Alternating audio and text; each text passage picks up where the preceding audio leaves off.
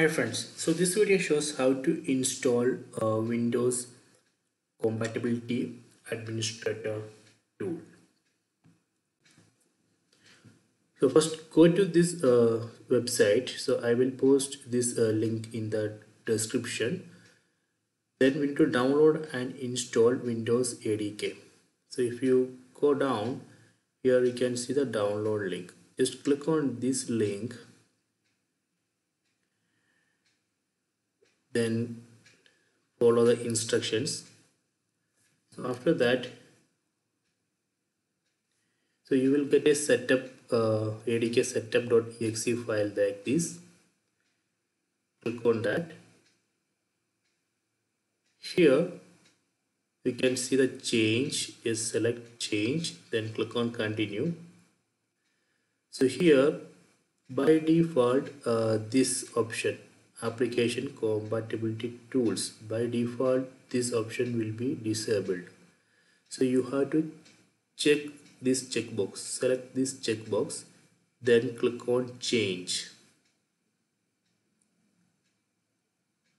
select it and click on change. You can see right now this change is disabled because I already installed this Windows Compatibility Administrator utility.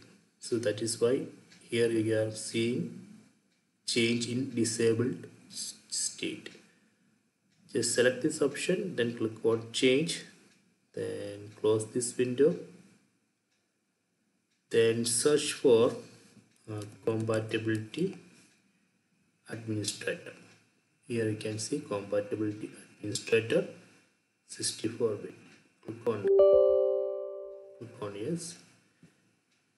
Then you would get a window like this. So here if we click on applications,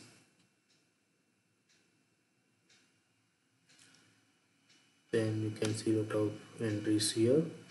So basically I used this tool to fix one of the issue which I faced on VMware workstation player.